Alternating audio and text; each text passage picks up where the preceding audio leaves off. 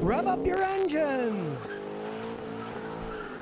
Today I'm going to talk about fuel filters in your car and what damage can occur if you don't change them and they get clogged up. Now, fuel filters, of course, filter contaminants out of your fuel so they don't mess up with your fuel system. And to understand how they work, here's a little history lesson. When I was a young mechanic in the 60s, all cars had carburetors to make fuel go into the car. And most of them had a tiny little brass filter like this that would filter out water and some impurities. You can see it's just a tiny little metal thing that went in the front of the carburetor. Now, the first car I ever had was an Opel. Yeah, a German car. Shock you, doesn't it? It had such a small gas tank. It was only 10 gallon and it was metal and it was rusting out. So I put an inline filter like this to get rid of some of the crud because I didn't have any money to buy a new gas tank. But even though this is a reasonably sized filter, rust sediments are so small. Rust kept getting into the carburetor, and it got so bad that I would take the carburetor apart all the time to clean the crud that went past the filter, and I didn't even have money for a gasket, so I used a Kellogg's cereal box,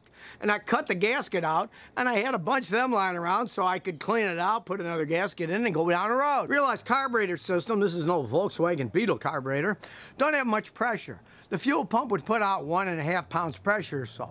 So dirt could get stuck because there isn't that much pressure pushing it through. But cars have been fuel injected for a long time. They have higher pressure. It can go anywhere from 40 PSI up to the modern GDI engines that can have over 1,500 PSI pressure. Now, older cars like this 94 Toyota Celica, they had fuel filters externally. Here it is, it's just a big canister. There's a bolt on the top and a threaded rod on the bottom, and you replace the fuel filter every 50,000 miles. Now, this is a fuel injector, one that goes in that older one, and if you look inside, look at those tiny holes. Those are the little tiny holes inside where the fuel sprays into the engine. You don't want to clog them up. And many of them have a little screen, just like a tiny mosquito screen on your house window, to keep dirt from getting into the injectors. And if any of them get clogged up, your car is going to run poorly. Now, if your fuel filter gets clogged up, it can do two main things.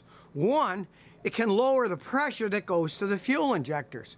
So if they don't have the right amount of pressure, they can't spray the right amount of gas into the engine. And if it's clogged up enough, it can trip a code and turn your check engine light on, and when you scan it, it can say, engine running too lean. Well, it's running too lean because it's got the normal amount of air coming in, unless your air filter's clogged up, but the fuel filter's clogged, can't pump enough fuel through, the pressure's too low, and then the car will run lean. Now, eventually running lean can burn out your pistons, make your cooling system overheat and ruin the engine, and it can burn out your catalytic converter by making it run too hot. Now, testing for a clogged fuel filter used to be easy in a car.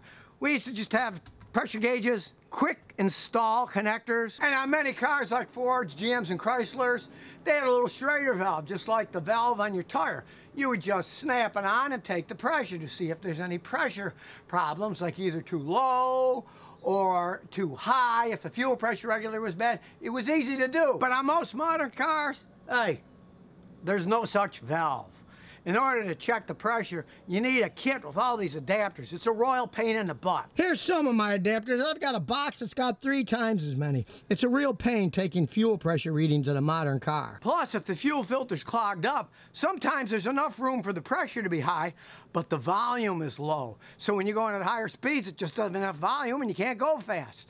And doing a volume pressure test is another real hassle to do. So basically, you want to make sure your filter's clean. But here's the stinker of it on most modern cars.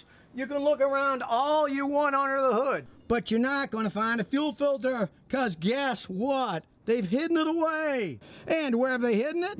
They've hidden it inside the gas tank. Engineers in their questionable wisdom have decided it's more efficient to have the filter right next to the pump inside the gas tank.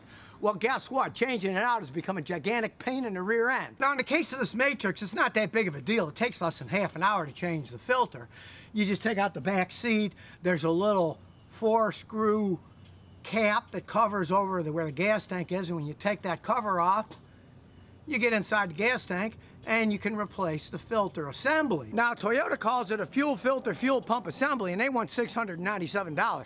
But aftermarket, you can buy just the filter itself and replace it. But the old saying, out of sight, out of mind, really fits it here. Most people don't see it, they don't think about it, and they leave it alone.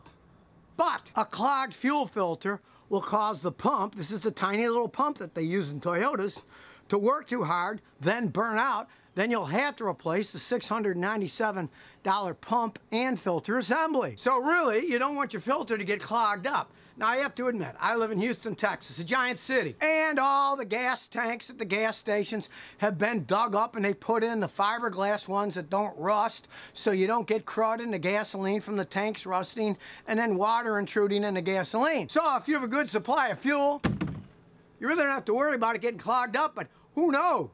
Sometimes I've seen they made the gas wrong, and then when people pumped it, their car started to die. The filters would clog up.